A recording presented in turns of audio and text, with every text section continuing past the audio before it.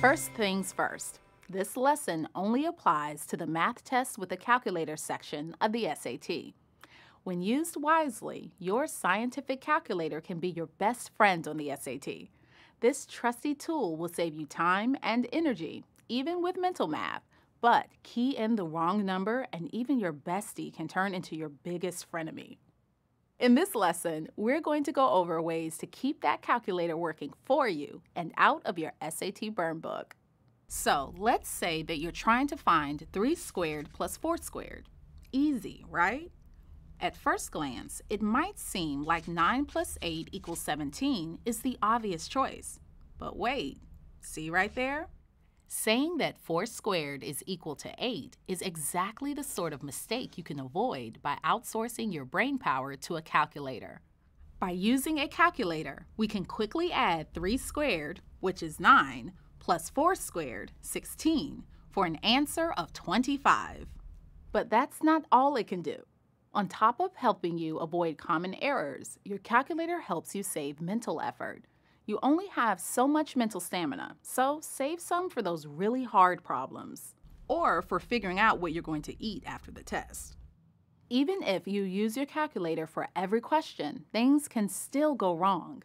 Let's look at some common mistakes, starting with fractions. Let's say that you have this problem.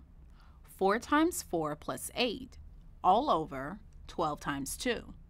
One way to avoid really common errors is to put the numerator and denominator of your fractions into the calculator separately. In the case of our example, that would look like this. So the top answer is 24. Next, we'd plug in the bottom, 12 times 2. This is also 24. We'll put 24 on the bottom and end up with 1, which is the correct answer. But what about order of operations? Don't worry, if you figure out the top and the bottom of each fraction separately, you're fine. Plus, your calculator always follows the order of operations, so it takes care of the thinking for you. Another way around the problem we just talked about is to put the numerator and denominator into parentheses. By grouping the top and the bottom, we make sure that they're done at the same time. One more common mistake with calculators is the dreaded negative sign. Make sure that whenever you have a negative outside of parentheses, like in this problem, that you keep the parentheses exactly where they are when you enter them into your calculator. Your calculator will take care of the heavy lifting of distributing the negative so that you can carry on with your test in relative peace.